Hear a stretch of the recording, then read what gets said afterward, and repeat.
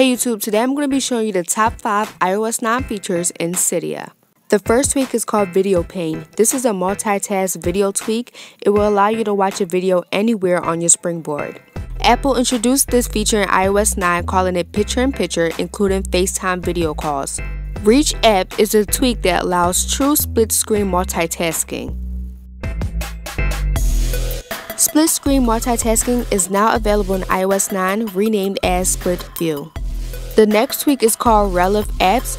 This will allow you to put apps that you use frequently in your control center. This feature is in iOS 9, however, it is in the new Spotlight search page. Swipe selection will allow you to swipe anywhere on the keyboard to move the cursor to edit text. To edit text with the swipe of a keyboard is now available in iOS 9 with more precision. The last tweak is called Showcase. This will allow you to change the case of the letters by pressing the Shift button. This will be available on all iOS 9 devices. Thanks for watching. Thumbs up if you liked it. Subscribe for more. Comment suggestions for tutorials in the next video. And comment games that you'll want hacked.